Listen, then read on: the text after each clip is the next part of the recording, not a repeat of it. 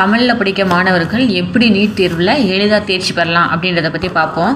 நம்ம இதில் பாடப்பகுதிகளை பொறுத்தளவுக்கு பார்த்தீங்க அப்படின்னா இயற்பியலில் +1லேருந்து 19 கொஷின் கேட்குறாங்க. ஒவ்வொரு கொஷினுக்கு 4 மதிப்பெண் வீதம் 76 மதிப்பெண். அதே மாதிரி 12ல் 26 மதிப்பெண் கொடுக்குறாங்க. 26 வினா கேட்குறாங்க. 26 வினாவுக்கு 104 மதிப்பெண். மொத்தம் இயற்பியலை பொறுத்தளவுக்கு 45 கொஷின் கேட்குறாங்க. அதனுடைய மொத்த மதிப்பெண் என்னென்னா ஒவ்வொரு கொஷினுக்கும் 4 மதிப்பெண் வீதம் 180 மதிப்பெண். இதே மாதிரி வேதியியல்லையும் பார்த்தீங்க அப்படின்னா 45 கொஷின் 150 மதிப்பெண். அதே மாதிரி தாவரவியலை பொறுத்தளவுக்கு 50 கொஷின் 200 மதிப்பெண்.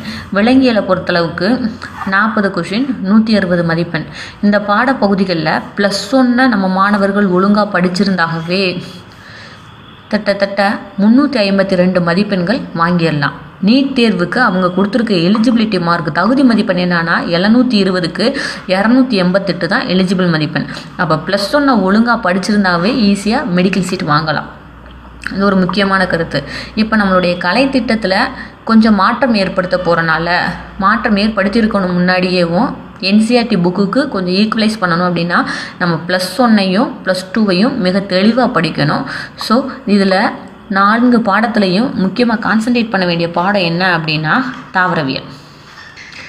தாவரவியலை நல்லா கான்சன்ட்ரேட் பண்ணோம் அப்படின்னா தாவரவியலை நல்லா படித்தோம் அப்படின்னாவே நம்மளுக்கு 200க்கு கிட்டத்தட்ட அட்லீஸ்ட் ஒரு 150 மதிப்பெண்ணாவது எடுத்துடலாம். இப்போ தாவரவியல் பாடத்தை பொறுத்தளவுக்கு நீங்கள் 38 மதிப்பெண் 38 வினாக்கள் எழுதுறீங்க அப்படின்னா ஒவ்வொரு வினாவுக்கும் 4 மதிப்பெண் வீதம் 152 மதிப்பெண்.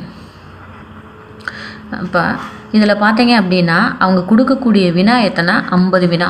50 வினாவுக்கு எத்தனை வினா அட்டன் பண்ணுறீங்க அப்படின்னா 38 வினா தான் அட்டன் பண்ணுறீங்க. 38 வினாவுக்கு 152 மதிப்பெண். விலங்கியலை பொறுத்தளவுக்கு 25 வினாக்கள் அட்டன் பண்ணீங்க அப்படின்னா 100 மதிப்பெண். அதாவது நான் சொல்கிறேன் விலங்கியலில் 40 மதிப்பெண் 40 வினாவில் இருந்து தான் வெறும் 25 கரெக்டாக அட்டன் பண்ண சொல்கிறேன். 25 அட்டன் பண்ணீங்க அப்படின்னா 100 மதிப்பெண்.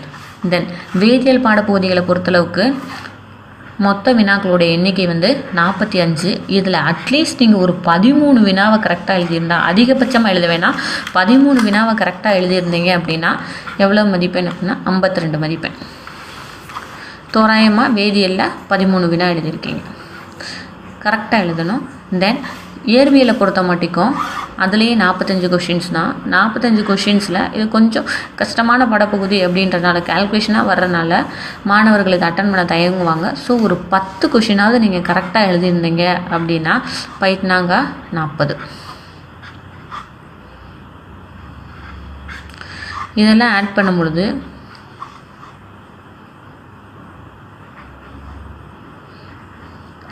344 மதிப்பெண். கிட்டத்தட்ட 720க்கு தோராயமாக ஓரளவு படிச்சிருந்தாவே 344 மதிப்பெண் ஈஸியாக வாங்கிடலாம். இந்த மதிப்பெண் கிடைச்சாவே நம்மளுக்கு நல்ல மெடிக்கல் காலேஜில் சீட்டு கிடைக்கும் அப்படின்றது உறுதி. ஒன்றும் இல்லை, இதுக்கே தகுந்த மாதிரி தாவரவியலுக்கு ப்ரிஃபரன்ஸ் கொடுங்க. தாவரவியலில் 200 மதிப்பெண் கொடுத்துருக்காங்க. அப்போ 200 மதிப்பெண்லேருந்து ஒரு 100 150 அப்படின்றது ரொம்ப சுலபமான விஷயம். அதுக்கடுத்த ப்ரிஃபரன்ஸ் எது கொடுக்குறீங்க அப்படின்னா விலங்கியலுக்கு கொடுங்க. மருத்துவம் படிக்கணும் அப்படின்னு ஆசைப்படுற மாணவன் முக்கியமாக தாவரவியலையும் விலங்கியலையும் நல்லா படிங்க.